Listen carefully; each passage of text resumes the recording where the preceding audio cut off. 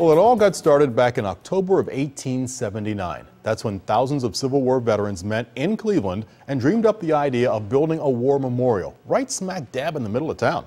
And now, 128 years later, their dream of a majestic monument is very much a reality. But parts of it are turning to nightmares. Decades of steam, salt, and neglect have taken their toll. But, and here's the good part, reinforcements are on the way. It was built in 1894 with one lofty purpose: to pay tribute to the 10,000 soldiers from Cuyahoga County who served in the Civil War. When the Soldiers and Sailors Monument in downtown Cleveland was dedicated more than 112 years ago, it was not only unique, but a true masterpiece. That's what our forefathers actually fought for our coming together as a nation here in the United States. And it just gives us a chance to reflect back and see all the bloodshed, one of the bloodiest wars to date. For what? For the freedoms that we carry today. Thousands pass by this monument every day, yet few of us know much about it. Take, for example, the architect, Levi Schofield. Considered a bit of a purist, he was passionate about quality and truth. It was he who insisted the monument include animals as well as people, because 3 times as many animals were killed in the war as compared to humans. One of Schofield's most groundbreaking achievements was his decision to include the valuable Civil War contributions made by African Americans, which he depicted in 3 different areas of the monument. In 1894, seeing statues of African Americans working alongside Caucasians was a sight rarely seen.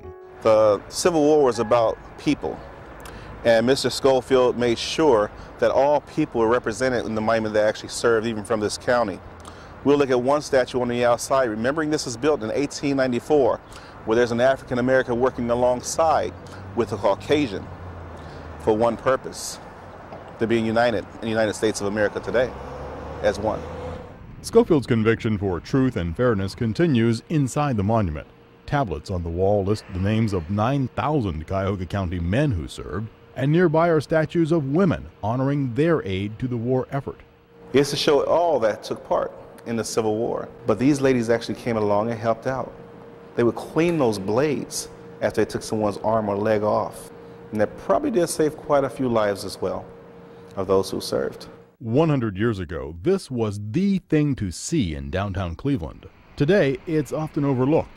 Still, it stands as a vivid reminder of the price of freedom. But what many may not know is that the Soldiers and Sailors Monument has become, in many respects, a wounded soldier.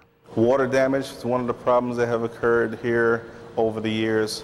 A lot of your deterioration as far as the time it takes, or a lot of fading for a lot of things that were dyed and different things of color here just as well. 112 years is a long time, and structures like this need continuous maintenance. Time has left the monument in a deteriorated state. The tablets, the damage that have been received from there, there's a bold effect, if you will, from a number of tablets, so we need to actually have repairs for those as well. Things that were painted over the years that need to be repaired and put back into the proper place. The floor and whatnot, and just general cleaning, if you will, or deep cleaning for some of the material as far as the stones. Traffic walking over the floor, which was red and white. And then it just comes to, like I say, general upkeep and maintenance even of a number of things that's within the monument. A limestone lining around the floors as well. We want to try to bring the monument back as close as possible, once again, to its original state. So all those who come to view can get a better appreciation of what we had when it first opened. Restoring the symbol of freedom, no easy task. Beneath the monument, well below Public Square, salt and moisture have been stubborn enemies. Steam heat has caused warping and discoloration. And unfortunately, updates over the years have often ignored the original architectural specifications. When you look at the baseboards, where you have a lot of your core badges, it was brass in color. These were painted black in the 40s. During the 40s, there was not much care for a lot of your architectural work. But that was, I believe, a mistake to have done that. But we're fixing mistakes throughout the years that was done to the monument. When you look at the lighting in here, the lighting, you have fluorescent lighting. In the 40s, I believe, was a time frame they were installed as well. Well, originally we had chandeliers in here. We may have located even their originals. If we can get that, that would be wonderful. The official caretaker of this public monument is the Cuyahoga County Soldiers and Sailors Monument Commission, established by the Ohio General Assembly even before the edifice was built. and still in existence today. The group has a battle plan to renovate and restore the monument and make it accessible to those with disabilities. One of the goals is to add access according to the standards of the American Disabilities Act. A number of people that even fight in wars today, they go and fight and they come back and they're handicapped. They still can get around, but they have not a chance to come inside here because of the handicap itself. Wheelchairs that's motorized, it's all stairs around, but you can't get them up to the interior where the memorial room here is. We want to make it so that they can have access to come and see just as well as anyone else. The cost of renovation is estimated at well over $1 million, and most of that has been raised.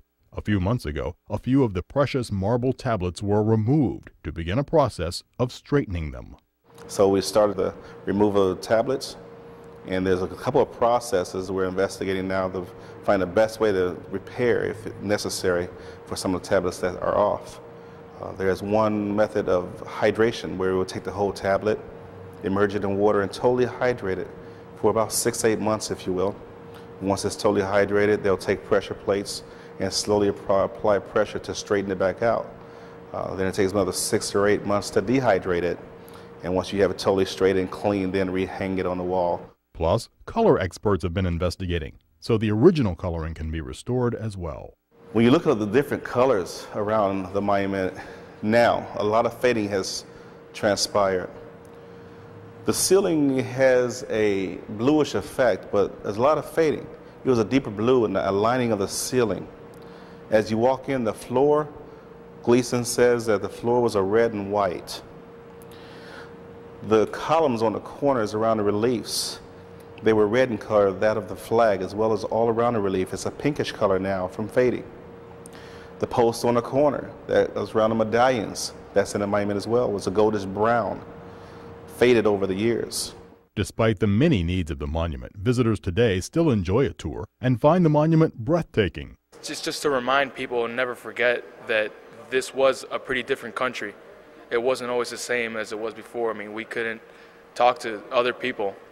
You know, just for myself, I'm come from a Latino background, and you know, things could have been the same for myself and my family. So it's just, I'm happy to see that there's importance to this, and somebody actually took the time, and the county itself, to build something something that stands for so much. One thing that will not change in restoring the monument is free admission. Freedom is free. Some people say it's not, but freedom really is free. And this is something everyone needs to know. There's no price really to freedom.